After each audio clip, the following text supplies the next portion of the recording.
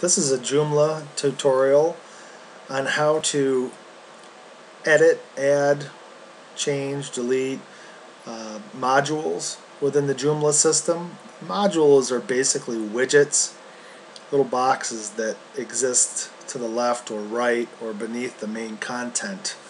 We use them in your case for things like community news or community events. So to begin with, we're looking at the control panel in Joomla. We would go to Extensions, then to Module Manager. Click on that link, which will bring us to a listing of all the modules being used within the site. Here we see we have Community Schedule. So if we click on that, we can either click or we could check and click Edit. Either one will get us to the same place. Now that that's come up, we can see it has a title, Community Schedule. We've decided whether we want to show it or not. We do. The position, where it is on the page. Its status, whether it's published, unpublished, or trashed. Its access level, which is typically going to be public. And other information, which is probably not necessary right now for you to know. Down here is where all the real information exists that you'll be concerned with. And I've pre-typed a few sample events here to show you that this operates just like a Microsoft Word program or something of that nature, whereby you can type it in and style or unstyle elements. You can copy and paste from Microsoft Word with varying results.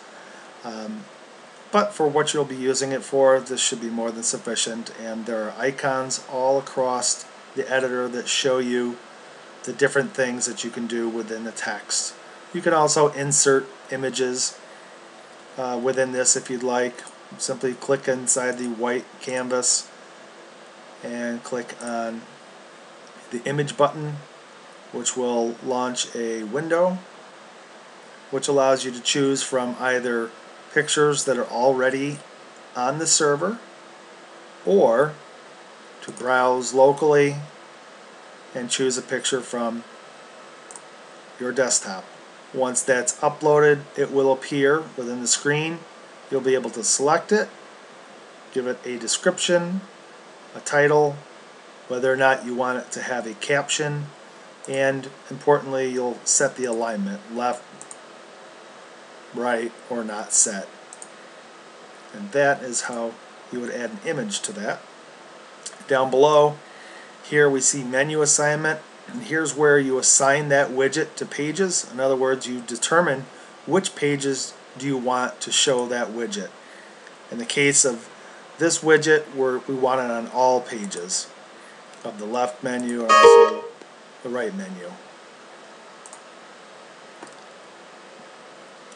And there's other options here which you'll not have to concern yourself with. Once you've made your changes, you go ahead and save and close, and your changes take effect immediately. You can, of course, click on the View Site link in order to see exactly what your changes look like in real time on the site.